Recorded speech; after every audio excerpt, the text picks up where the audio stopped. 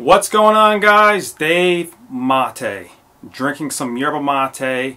It's been over 7 years now. Just keep on drinking this stuff. Can't get enough of it. Some people think I'm addicted. Some people think I'm crazy. Some people think I'm a fanatic. Some people think I'm just out there in the world, up in the stars, up in the sky. It's true. You know why? Because I love this stuff. I drink it every single day, at least 1 to 2 liters every single day. I feel great. I swear by it. I'm a walking, living testimonial for yerba mate. Whether I have a yerba mate business or not, I would still be drinking this stuff every single day because I just feel good. Gives me power, gives me sharp, clear thoughts, makes me feel strong, gives me endurance of my physical body, of my mental and psychological body as well. So I love yerba mate. Can't get enough of it, guys. Check me out, circleofdrink.com.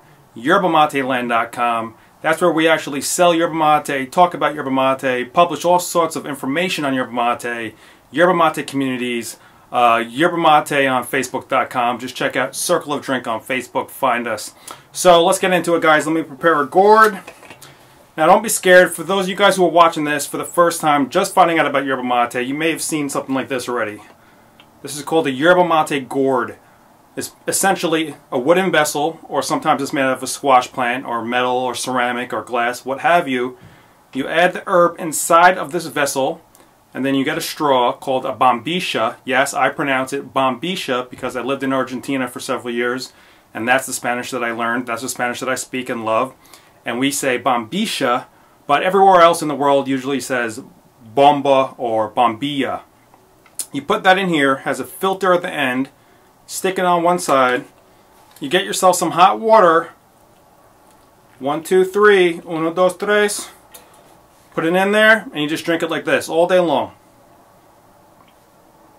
Now, that's the most traditional way of drinking yerba mate. You don't have to drink this way. I just drink this way because I love it. It's fun. Got the herb in there. You know, I'm working all day. Put this in. Drink all day. Have energy all day. That's fine. You can make yerba mate just like green tea. Just like coffee. Use a French press, use a teapot, use a tea infuser, use a percolator, use anything you want. Simply just get a pot, throw the pot on the stove, throw the herb in there, let the water get really hot, not boiling, mix it around for 15 minutes, and get a pasta strainer or some sort of baking strainer or sift. Put that through, boom, there you go, yerba mate. Now, today's video is about bitterness. I've addressed this already in the past, but I want to readdress it. Why not? So, yesterday somebody wrote me an email. They said, Dave, I love yerba mate, but, well, they said that I want to love yerba mate, but it's so bitter that I just can't love it. And I told this person, I said, listen, there's one of 3 scenarios that usually happen when someone starts drinking yerba mate. Some person will start drinking yerba mate, love it right away. Boom, they love it. They love the bitterness, they love the feeling, great. Another person may start drinking yerba mate and they're just kind of on the fence. They're just like, oh, I'm not so sure about this herb, I don't know. And then there's another person who absolutely hates it. They don't like the taste. Okay? Now for the last person that absolutely hates yerba mate, I've seen this happen so many times. Don't ask me how it works, I don't know. That person will come back to yerba mate after a week or a month or even a year later. The herb calls them back. They start drinking it again. And all of a sudden, they love it. All of a sudden, the bitterness isn't bitter anymore. They just love it. My theory is this, without getting too long-winded here, is that the spirit, the mind, the whatever you want to call it, that's beyond this physical body, but yet a part of this physical body, has a way of rearranging your own physical. So for instance, you may hate it at first, but the mind doesn't hate it. The mind is saying, well, calm down, Dave. There's so many good things in this herb. You know, keep on drinking it, keep on trying it. And then all of a sudden, little by little, you start to love the herb. You start to love yerba mate. It's not bitter anymore in the sense that you don't like it. You actually come to appreciate that bitterness. But this video is for everybody else who wants to get into yerba mate, but there's a barrier of the bitterness. Well, what I want to tell you today is don't worry. All you have to do is get some other herbs that I'm going to show you in a second, such as mint, citrus herbs, citrus fruits such as lemon peel, orange peel, sage, which is related to mint. These herbs cut right through the bitterness. Now, some of you may be worrying because you may say, well, if I mix the mate with these other herbs, I'm going to lose the health benefits of the mate. I'm going to dilute the mate. No, no, no, no, no, no. Okay, guys, herbs don't work in a vacuum. Plants do not work in a vacuum. What do I mean by that? I mean that if you were to really look at it in a broad perception, okay, and not just focus on the power of the mate, but focus on the power of these other herbs that could help yerba mate. So, for instance, yerba mate has many antioxidants, tons of different antioxidants. You could read my book about that, Mateology, or just do some Google searches. And then so does mint, so does sage, so does citrus fruits, so does moringa. When you mix these herbs with mate, you're not necessarily diluting the power of the mate. Yes, in one respect, you may be diluting the strength that you're going to get, but actually, my personal take on it is that you're actually enhancing the power of the mate in many ways because you're bringing in all these other antioxidants, vitamins, polyphenols, compounds, different sorts of acids. You're mixing them together with the power of the mate and you're creating synergistic effects. That's what I mean when I say herbs and vitamins and polyphenols and compounds and xanthines. These things don't work in vacuums. When we extract them and isolate them and put them in concentrated form in pills, that's another story. I don't want to go off on that. But when we talk about whole herbs, yerba mate, mint, peppermint, spearmint, moringa, maca, cacao, you name it, and you intelligently blend these with mate, why not? We have a synergistic effect. And we also take out the whole bitterness aspect in many ways, if that's what you're seeking. So, today, I just want to make a little video talking about a few herbs that I use to deal with the whole bitterness. Even though I love the bitterness, I also love blending yerba mate. As you can see from circleofdrink.com, we have something like, I don't know, 15, 20 blends of yerba mate over the past 7 years that were produced, and we love them. People love them. They say they're the best blends in the world. Thank you for that, guys. I appreciate that. So let's get into it, guys. I don't want to go too crazy with this video. I just kind of want to get back into making videos, keep on moving forward with the education, keep on moving forward with the teaching of yerba mate, because yerba mate, let's face it, those of you who know, it's the future. I'm still so shocked that not everyone's drinking yerba mate. I'm shocked. This sounds like a sales pitch, I know, but this is just the truth. Like I said, if I wasn't selling mate, I don't care. I would still be making these videos. I would still be doing all this because I truly believe in this stuff. I don't even want to call it stuff. You know, I don't like to say that, but I truly believe in this powerful herb, this powerful plant that has changed my life. Alright guys, let's get into it. Alright guys, so this is basically how I'm blending nowadays when I want to cut through the mate bitterness or I just want to enjoy a beautiful blend of yerba mate. This is what I do. This is what I call a blending kit. Essentially, it's a nice little stainless steel bowl. Of course, you could use anything. I'm just using a bowl right here. And I'm using right here a tablespoon, which is 15 milliliters. Alright guys, so what you do is this. Start off with some good mate, preferably organic mate.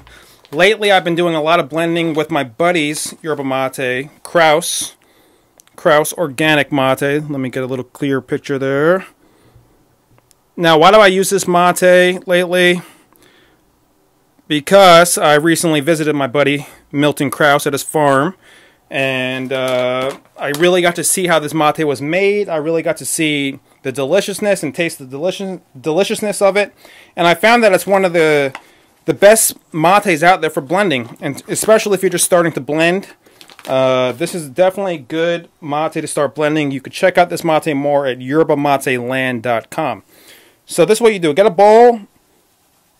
Add some mate. Now, I don't want to get crazy. You know, if you guys watched my videos years ago, I used to be really precise with everything. Like, alright, you have to have exactly this amount of mate, exactly this weight, exactly these many grams. I don't know. I guess I'm evolving. I don't think like that anymore. It's just more like intuition. So, throw some mate in there. I like organic mate. Alright, let me get that a little clearer. Zoom in. It's real simple, guys. You take any herb that you like. Let me recommend some. We have peppermint here. I love peppermint. Cuts right through the bitterness. We have lemon peel. Let me smell that to make sure. Yes, this is lemon peel. Really nice. It gives it a citrus tone, citrusy tones. Licorice. Now be careful when you're blending with licorice because it's very, very sweet. So you don't need that much with licorice. Just use a little bit with licorice. Right here we have lemon balm. Lemon balm is kind of interesting. It tastes kind of like a watered down apple Jolly Rancher. This is a nice herb to blend with. And one of my favorites right now. I'm in love with this herb. Absolutely in love with this. Sage. I'm going to make another video about just sage in a couple days or maybe a week or two. And this is a powerful herb. Cuts through the bitterness. So these are just some herbs to think about. I definitely recommend all these herbs if you want to address the bitterness of yerba mate. Now, moving along, you got yourself, I don't know, 40 grams of mate, let's call that. Throw that in there, right? Now, whatever you want to do, just have fun with it, guys. So what I like to do is, okay, we have some peppermint here. Just take some peppermint. Boom, throw that in. This is some lemon peel. Throw that in. No problem. Just have fun with it. Little bit of licorice. Just a little bit. I'm not necessarily giving you a recipe here. I'm just giving you ideas. You can blend with any of these herbs in any combination you want. Throw a little bit of lemon balm. Maybe a little bit of sage. Get yourself a spoon. Mix that around. Boom, boom, boom. Boom, boom, boom. There you guys go. Now, if you were to drink this mate alone, it would be pretty bitter because Kraus is a pretty bitter mate, especially that version of Kraus. Now, if you were to drink this, what I just blended right here, wow, you'd be in heaven. It wouldn't be, and it would hardly be bitter. You would taste the mint. You would taste the orange peels. You would taste all the nice licorice. You would taste the sage, which is amazing. Be careful with the sage because the sage is a little bit explosive in terms of the strength of this herb. It's pretty pervasive, I would say. All right. Now that I gave you some ideas, I also want to address one thing before I finish this video. The calabash gourd.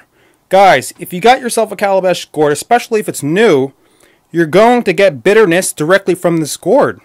This gourd has compounds called cucurbitacins, which are actually a category of compounds known as saponins.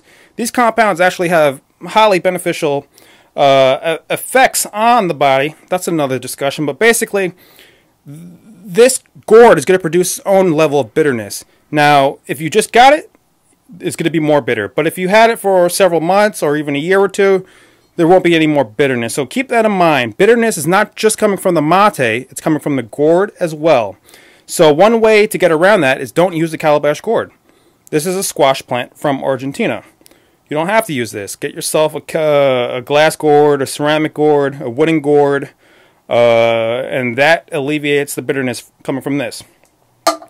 Alright guys, so it's very simple. Just to recap, if you want to drink yerba mate and you love it, don't worry about blending it with other herbs because you think it's going to get weaker. No, not necessarily. If anything, you probably are boosting the health benefits of yerba mate. Don't let the bitterness of the pure mate deter you from stopping to drink yerba mate. Based upon what I just told you guys, all you have to do is blend it with some of these sort of herbs, citrusy herbs, lemon verbena, whatever you have that's available to you that you like. Remember guys, have fun. I know some people get a little bit anxious and a little bit worried when it comes to all the information about yerba mate. If you spend some time on YouTube, you're going to see tons and tons of videos I made over the years, and it might be a little bit overwhelming, I know. But remember guys, the most important thing is just to have fun, relax, clear your mind, clear your heart, clear your spirit. And just remember guys, this is not a serious thing. This is just a really beautiful herb that the earth has produced for us. And we're just drinking it. We're just sharing it. We're just trying to feel good. We're trying to express ourselves with other people, the mate circle. And that's really it. There's nothing else more to it, guys. So if you have any questions, please feel free to comment in this video. If you're watching this on YouTube or you're watching this on circleofdrink.com, maybe you're watching this on Facebook, I don't know. Definitely comment if you have questions and I'll surely help you out. No problem. That's why I'm here. I love doing this. I love yerba mate. Stay tuned for next week. Next week I'm definitely going to drop another video about the pros and cons of different types of gourds, whether it's a calabash gourd or ceramic gourd or glass gourd. We're going to talk about the different types of wooden gourds, things like that. Alright guys, quick video, Dave Mate. Check us out, circleofdrink.com, yerbamateland.com. Find us on Facebook, and shoot us an email if you ever want to, ask questions. We definitely got you on that. Alright guys, take it easy. Peace.